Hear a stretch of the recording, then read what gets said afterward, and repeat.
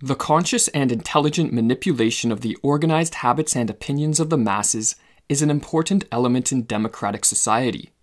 Those who manipulate this unseen mechanism of society constitute an invisible government, which is the true ruling power of our country. We are governed, our minds are molded, our tastes formed, our ideas suggested, largely by men we have never heard of. In almost every act of our daily lives, whether in the sphere of politics or business, in our social conduct or our ethical thinking, we are dominated by the relatively small number of persons who understand the mental processes and social patterns of the masses. It is they who pull the wires which control the public mind, who harness old social forces and contrive new ways to bind and guide the world. This passage was written by Edward Bernays, the nephew of Sigmund Freud and a pioneering mind behind advertising, modern propaganda, and the field of public relations.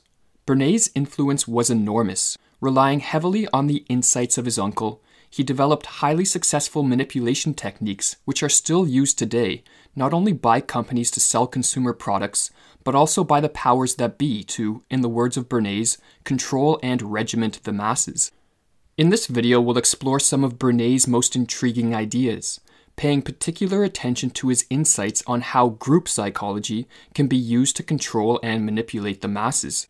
In his classic work, Group Psychology and the Analysis of the Ego, Sigmund Freud described group psychology as being concerned with the individual man as a member of a race, of a nation, of a caste, of a profession, of an institution, or as a component part of a crowd of people who have been organized into a group at some particular time for some definite purpose. In other words, group psychology attempts to understand how an individual's behavior, thoughts, and emotions change when becoming a part of a group. The tendency of human beings to form groups was selected for in our evolutionary past due to the survival benefits it offered. Ancient humans who organized into tribes were more likely to survive and reproduce in the harsh environments in which they lived. However, with the help of modern technologies, humans today have transformed the environment in a manner which renders the survival value of tribal organization obsolete. But with that said, the ancient and instinctual pull of tribal organization still looms large in the lives of most, with many people today identifying and hence stereotyping both themselves and others based on things such as race, class, gender, nationality, religion, or the political party or ideology to which one adheres. This continued proclivity to engage in group identification is, according to Bernays, a function of the enlarged sense of self-importance that individuals derive from identifying with a potentially powerful mass.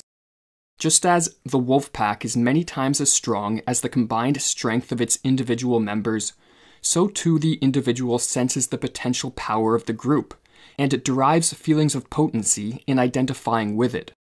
Beginning in the late 19th century, a number of thinkers, most notably Freud and Gustave Le Bon, attempted to understand why people engage in group identification and how group identification affects one's mind and behavior. As Bernays noted, the insights that emerged from this study caught the attention of those in positions of power who wanted to expand their control of societies. These people saw the potential of taking the theoretical insights of group psychology and transforming them into practical methods that could be used to manipulate the masses from outside of the public's eye, a task which formed the basis of Bernays' work in public relations. As Bernays explained in his book, Propaganda, the systematic study of mass psychology revealed the potentialities of invisible government of society by manipulation of the motives which actuate man in the group. These studies established that the group has mental characteristics distinct from those of the individual, and is motivated by impulses and emotions which cannot be explained on the basis of what we know of individual psychology. So the question naturally arose: if we understand the mechanism and motives of the group mind, is it not possible to control and regiment the masses according to our will without their knowing it? The great potential of using insights from group psychology to control the masses is partly a function of the fact that an individual can be influenced by a group or crowd even when physically isolated. As Bernays pointed out in his book, Crystallizing Public Opinion, a crowd does not mean merely a physical aggregation of a number of persons. The crowd is rather a state of mind. So long as one engages in group identification, their mind and behavior will be changed by the enduring influence of group psychology, even with no other members of the group physically present. To understand how the tendency of human beings to engage in group identification renders the masses manipulable, we must turn to one of Freud's ideas which heavily influenced the manipulation techniques developed by Bernays. In his book Propaganda, published in 1928, Bernays explained, "It is chiefly the psychologists of the school of Freud who have pointed out that many of man's thoughts and actions are compensatory substitutes for desires which he has been obliged to suppress. A thing may be desired not for its intrinsic worth or usefulness, but because he has unconsciously come to see in it a symbol of something else, the desire for which he is ashamed to admit to himself. A man buying a car may think he wants it for purposes of locomotion. He may really want it because it is a symbol of social position, an evidence of his success in business, or a means of pleasing his wife. What Freud suggested is that often there is a divorce between one's conscious thoughts and feelings and desires which do not fit with one's self-image and which are therefore suppressed. This fact, Bernays recognized, renders human beings manipulable. For what it implies is that if one can design propaganda or psychological operations that bypass the conscious and rational faculties of the individual, targeting instead suppressed emotions and hidden desires, it is possible to move people to adopt beliefs and behaviors without them being aware of the underlying motivations leading them on. As Bernays explained, men are very largely actuated by motives which they conceal from themselves. It is evident that the successful propagandist must understand the true motives, and not be content to accept the reasons which men give for what they do. It is possible, although often difficult, for an individual to become aware of the underlying motives driving their beliefs and actions through honest and critical introspection. However, once one succumbs to the effects of group identification, such critical introspection becomes nearly impossible. A group is extraordinarily credulous and open to influence, wrote Freud. It has no critical faculty. In identifying with a group, the individual subordinates self-analysis and a discerning search for the truth in favor of maintaining group interests and cohesion. And with their critical capacities weakened by the influence of group psychology, they become highly susceptible to psychological operations designed to target suppressed or unconscious desires and emotions.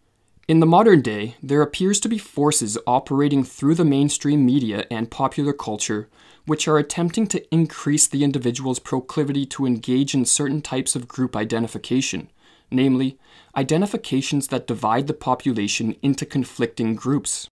This phenomenon has potentially dire consequences for both the stability and freedom of a society, as it allows those in power to institute the age-old tactic of divide and conquer.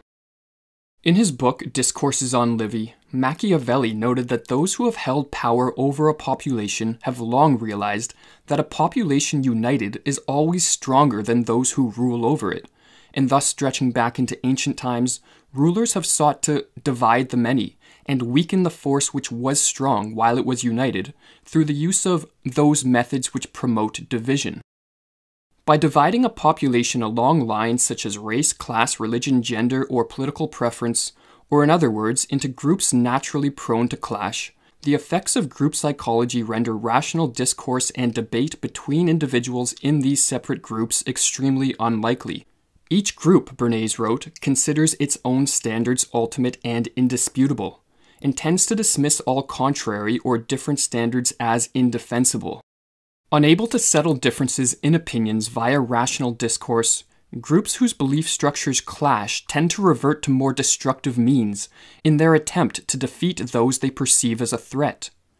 A society dominated by such groups is thus easily divided in increasingly hostile conflict, and as a result, not only does the population as a whole become weakened, as Machiavelli pointed out, but its eyes are diverted away from the actions of those operating behind the scenes, who constitute, in the words of Bernays, the invisible government who controls the destinies of millions.